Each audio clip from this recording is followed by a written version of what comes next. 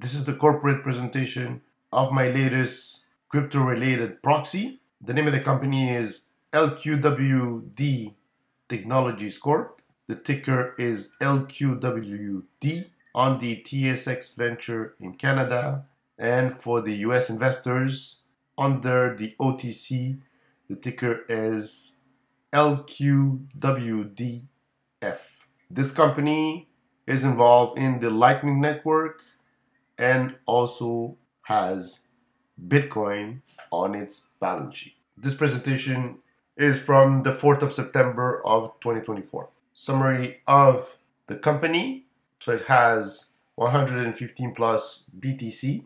Actually, the real latest count of Bitcoin under their balance sheet is 136 Bitcoin. The company has no debt, and the amount of share outstanding is 13.7 million. So LQW Secure Bitcoin Holding provides operational capital for the company. It is the main driver to expand and operate our Lightning Network infrastructure.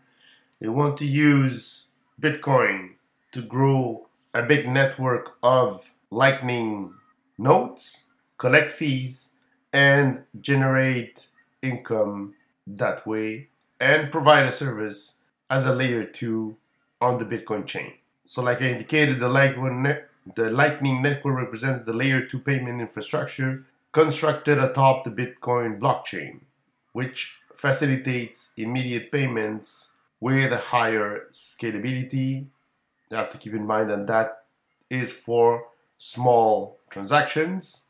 It wants to do a little bit what Solana does, but keep in mind that Solana is an L1. But as of for Bitcoin, as the speed of the chain is 7 transactions per minute, the Lightning Network, as of now, is one of the only ways to actually speed up small transactions on the Bitcoin blockchain with very small fee. Theoretically, you can achieve up to 1 million plus transactions per second on the Lightning Network. It has ways to go to get to that level, but it has the potential, and regularly improvements are happening on the Lightning Network to achieve that type of TPS, which is the transactions per second. Just to give you a comparison, Solana also is aiming towards 1 million transactions per second on its layer 1 blockchain.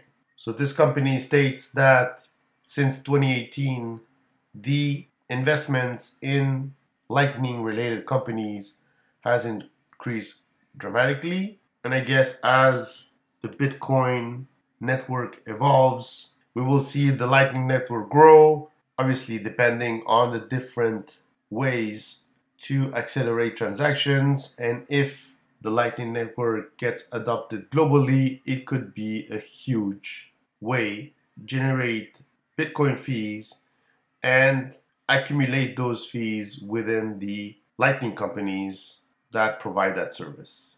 So as of now, LQWD has approximately 20 nodes for global coverage. So it has established a network of over 1,100 Lightning channels with 39 BTC routing capacity, and it's ranked number 6 in the world right now at that stage in September of 2024 as a Lightning network provider. They also use AI to optimize the liquidity between the different nodes and ensure functionality of those channels effectively.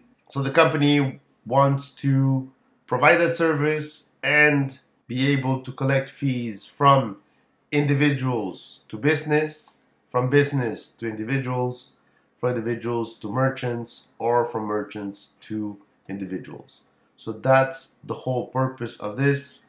If the network grows exponentially, the fees will go exponentially, and as the fees are paid in Satoshis, that comes back to the company, generates more Bitcoin, and then can use that new Bitcoin, deploy more nodes, and exponentially increase the payment network.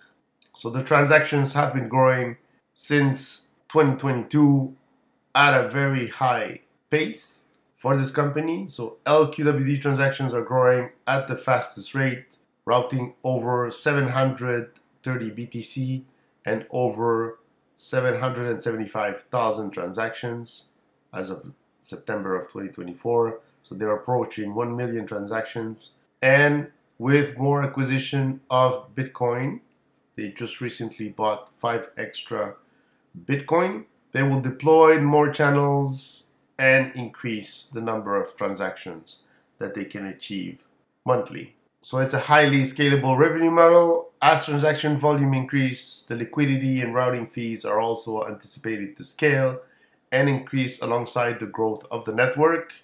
If there's growth of the network, there's growth in fees, and obviously the providers of that network will collect the fees as they increase in number, but also increase in price.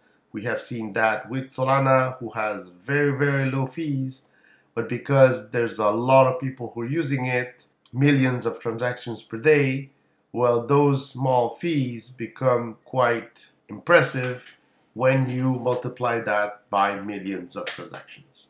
So that's what they're aiming here with this company. They want to use the first mover advantage to grab as much as the network, be first mover, be present, and incorporate all kinds of companies. So that includes wallets, node operators, merchants, payment solutions, and liquidity services. As you see here, MicroStrategy is stated here. T-Mobile is stated here, Cash App. So they have already a network of different companies that are involved in the Lightning Network. Let's go back now and analyze the valuation of the company. So like indicated, as of October 29th, 2024, the company has 136 Bitcoin that it has a value of $13.7 million Canadian, because it's a Canadian company. I wasn't able to find how much cash or debt this company has, but like we saw in the presentation, they don't seem to have debt, but I do not know the cash levels of the company.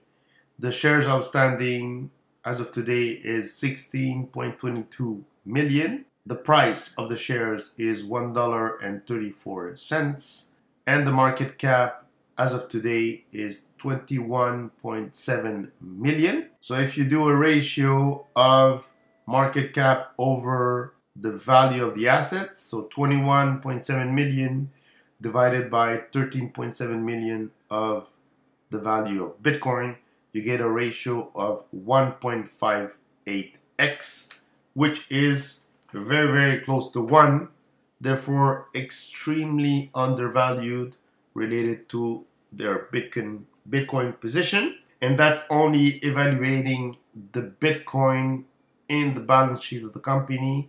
We're not evaluating how much fees they can add to the balance sheet, also how much money they can borrow to buy more Bitcoin, how many shares they can issue to raise capital to buy more Bitcoin and actually extend their network.